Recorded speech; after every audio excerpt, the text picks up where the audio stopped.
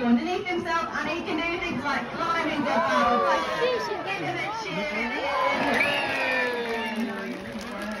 You won't blow. So hopefully I'm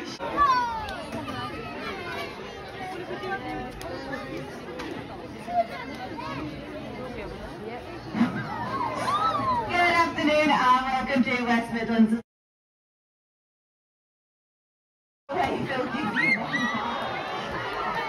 Now Bounty is hopefully going to help us out today and explain what on earth he is. Because people always call you the wrong animal. I know because I read all your TripAdvisor reviews. But Bounty gets called all sorts. Dolphin, whale, walrus, otter. But the worst thing that you get called, Bounty, is a seal. And how does that make you feel? Oh, no, sweetheart. No, I can't repeat any of that on the ears that stick out. So if you can see those, you are looking at a sea lion. Seals don't have anything there. They just have a hot. Kids that you're with, if you're not with kids, just find someone really immature and show them your hand instead. Now your hand is about the same size as a zip flipper as he makes his way around the glass. Give him a big cheering. Very nice work, Bounty. You made that look easy. So that is the second you have to move around like this. Seals have a fixed hip joint, which means that they have to push themselves around a little bit like a slug. But we're going to give him a...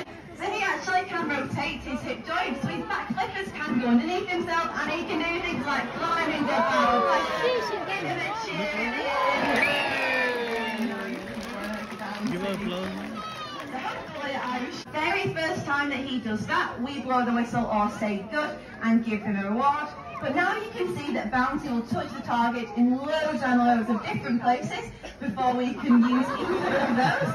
And this means that we can get him moving all over the place. Now that looks like hard work, so give him a cheer. Very, very nice. Now the thing is, these targets are way too easy for the sea lions.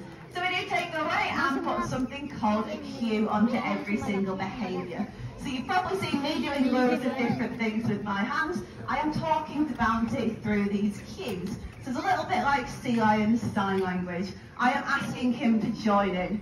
So if I wanted Bounty to turn into the beautiful ballerina that he was always meant to be, I just have to spin my finger around and he will do a little dance. Now it does look like a dance, but this is actually quite important with our sea lions. This can become one of their health checks. So when they're spinning around, we can make sure that their flippers are working properly and that they don't have any cuts, anything like that on their body. And Bounty doesn't even realise we're doing a health check. But give him a cheer, that was pretty good.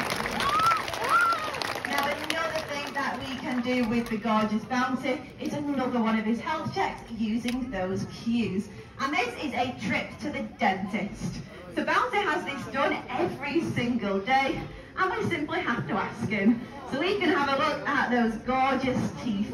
Now you'll probably notice that his teeth are actually black in colour. You might be panicking, but don't worry, this is completely normal for sea lions. They don't actually have the same layer of enamel that we have, so their teeth go very, very dark as they get older.